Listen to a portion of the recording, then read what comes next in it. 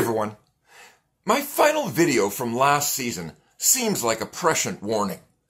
Maybe it was.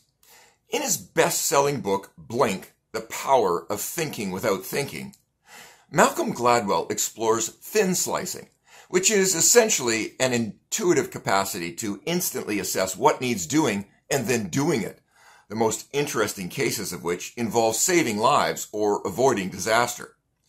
Have a look at this lengthy piece in the context of the still unfolding weather disaster on the coast. The response to yesterday's post reminded me that I've never really explained why I'm doing this. Lock yourself down for a moment. I'll make this worthy of your time. And enough about making the bed. I'm leaving today, okay? For much of my 33-year career with Environment Canada, I was embedded in the emergency management community. My goal was, and is, to make weather information more consumable in the service of decision-making. There is a long-standing issue around weather coordination at Whistler. The issue attracts little attention and even less scrutiny, except for me. I've been trying, since the early 90s, to get the attention of Whistler regarding the quality coordination and presentation of weather here from a public safety perspective. I've engaged many locals, employees, and organizations professionally and personally at Whistler. In a playpen as big, varied, populated, and risk-exposed as the S2S, critical decision makers accessing multiple sources of weather information is slightly problematic. Naturally, it won't matter until it does, and then it will really matter. That's what black swan weather events do. They blow all our conceptions about the outer limits of risk to smithereens. And it's always suddenly too late. Perhaps the biggest weather story of my career was the October 2003 tropical punch. You've probably forgotten it, not me. At 6 p.m. on October 17th, after soaking up 600 millimeters of rain, the Daisy Lake Dam reached red alert stage, meaning the reservoir was full and approaching free spill condition. Widespread flooding downstream was a certainty. The time before floodwaters reached the uppermost residences, about an hour, it was time to evacuate. And then, 18 months later, our 1 in 200 year storm happened again, literally destroying the ski season in January of 2005. The following groups or agencies are creating weather forecasts for the S2S.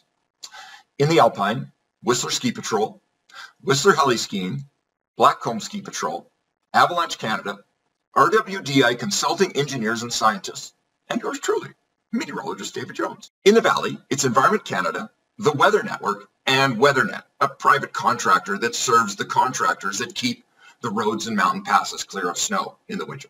And that's not including the myriad providers of unvetted and completely automated and not connected to any warning system whatsoever, which is the holy grail of forecasting product from the likes of snowforecast.com and all the rest. I know some officials are using because I've asked them. Despite a revolution in every aspect of weather forecasting, to which the public is largely oblivious, and in communication technology, the same deterministic, static, and archaic, inadequate forecast formats appear on almost every weather menu, often served up by non-experts in local meteorology, communication, or even customer service. What business can afford not to consult a proper weather expert nowadays? But they don't. Why? Because most people's introduction and conception of weather comes from newscasts.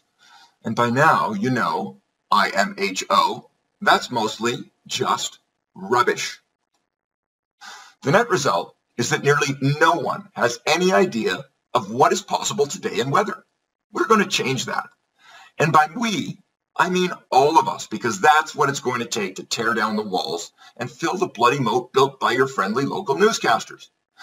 Perhaps now you understand my sarcasm and contempt for the climate emergency declarations in this part of the world and for the legacy media, and why my web icon and slogan mock the brainless activists that now, somehow, command even the smartest of people's attention. We're in a tragically stupid era where third-rate academics and QAnon are winning the battle for eyeballs, and where cynical, poisonous, critical theories are, in the words of James Lindsay and Helen Pluckrose, two experts on the subject, ruining everything. There's no bloody climate emergency in the S2S. That's just Orwellian. Coastal BC is adjacent to the biggest climate stabilizer on the planet, the Pacific Ocean. Climate change is a slow-rolling train wreck for which there are no solutions, only trade-offs, as Thomas Sowell would say. And as the economists are trying to tell us if we only listen, there are more immediate risks that deserve our attention. I happen to think weather in the sea to sky is one of them. So go ahead, be my guest, and tell me why I'm wrong about any of this. Cheers, and enjoy the rest of the day.